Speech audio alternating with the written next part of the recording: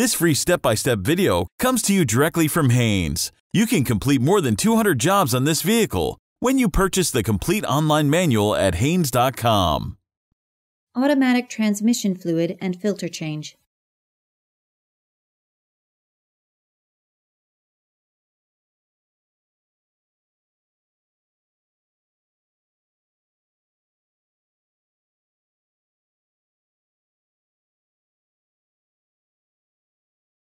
Pull the hood release lever located underneath the steering column.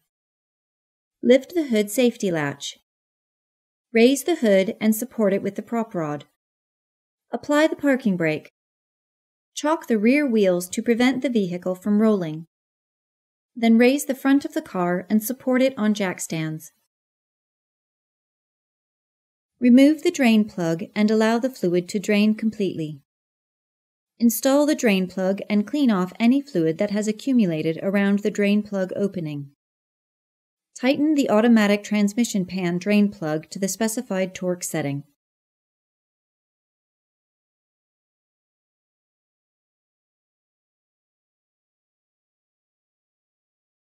With the fluid drained completely and the drain plug marked A reinstalled, remove the transmission pan mounting bolts, then remove the pan and gasket.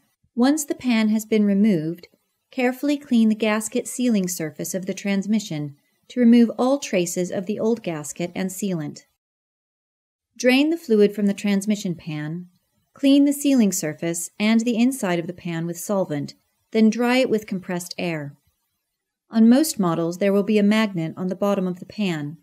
Remove and clean it and the pan with solvent or brake cleaner, then place the magnet in its original position.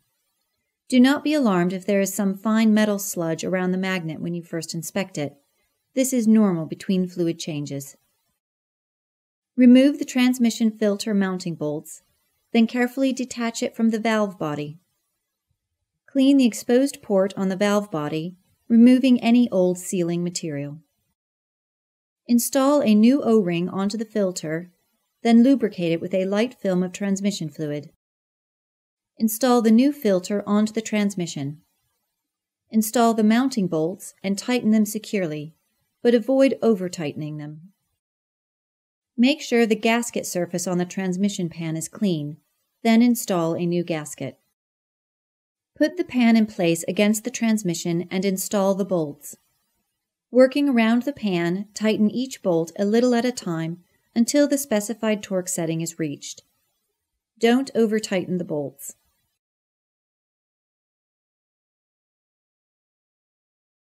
Lower the car to the ground. Remove the rear tire chocks. Remove the transmission fluid dipstick. With the vehicle on level ground, refill the transmission with the proper type of new fluid. Add the same amount of fluid that was drained. With the transmission in park and the parking brake set, start the engine and let it idle for a few minutes. With your foot on the brake, move the gear selector lever through each range, pausing for a few seconds between each interval, then back to park. With the engine still running, check the fluid level with the dipstick. Add more fluid if needed to reach the correct level for the correct range on the dipstick. In this case, it should be filled to the upper section of the cold side. Add the fluid a little at a time and be sure not to overfill the transmission.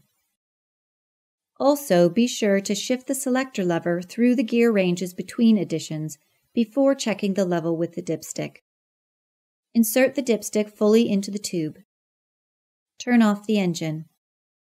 Check under the vehicle for leaks during the last few trips.